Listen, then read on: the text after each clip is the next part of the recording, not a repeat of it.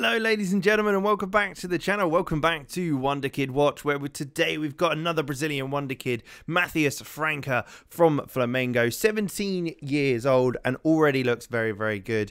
2 appearances for Flamengo already in his career as well. Can play slightly deeper and further forward centrally, but also can play on the right and left if required, and certainly someone that I think could develop brilliantly to play in multiple of those positions. Let's take a look at his attributes though before we jump ahead, but make sure you like and subscribe so you can see more of this sort of stuff.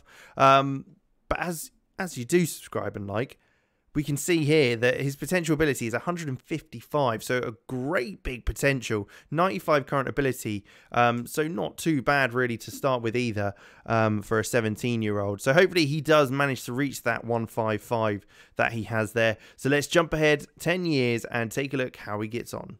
Here we are then, 10 years on, 27 years old now, made 19 under-20 appearances for Brazil, scoring 3 under-20 goals. Can play further up the pitch now as a striker, as well as those deeper roles as we saw previously, and he looks brilliant to see. 187 appearances for Southampton and 16 goals. Some great acceleration, natural fitness, so he'll be around for a while. Some lovely dribbling, finishing, first touch, composure, decision-making and flair. It's all looking very, very nice to see. Let's take a look at his history though. He made that move to Southampton for £12 million. Nothing spectacular with regards to his performances, but seems to be pretty consistent. You can bank on him to get that 7.5 rating every single season, so that's probably why he's stuck around there.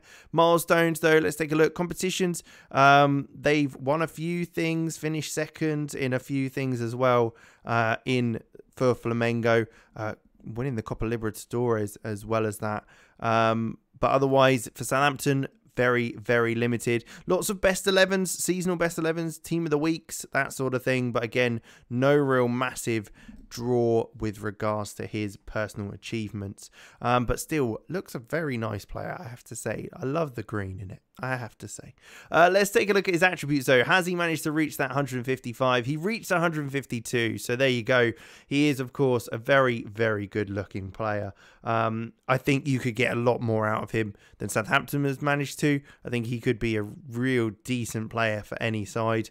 You can see the 15s and the 14s are all spread all over the place, along with the greens you can see. So certainly a very versatile player.